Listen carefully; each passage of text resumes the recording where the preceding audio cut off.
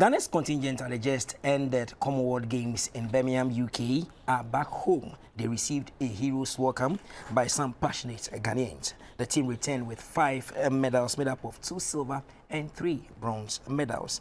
Ghana also finished as the 28th best nation out of 72 countries that participated. The arrival hall at the Kotoka International Airport was alive as early as 7 a.m. as hundreds of enthusiastic fans thronged the venue to welcome Ghana's contingent at the just-ended Commonwealth Games in the UK. Ghana competed in athletics, badminton, boxing, beach volley, cycling, road race, field hockey, judo, table tennis, triathlon, paracycling, weightlifting, and squash.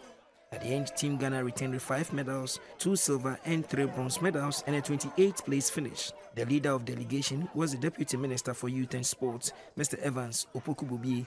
All the team have arrived safely in Accra, as you can see. Since 1974, this is the best performance ever when it comes to Commonwealth Games. The ranking member on Youth and Sports Committee in Parliament, Mr. Kwabena Weyume, said the country must invest in preparations if they want to win more laurels. Focus more on preparation, and I think they've all agreed. It's all about resources. The minister and the deputy are hardworking. The officials, they are all ready to work.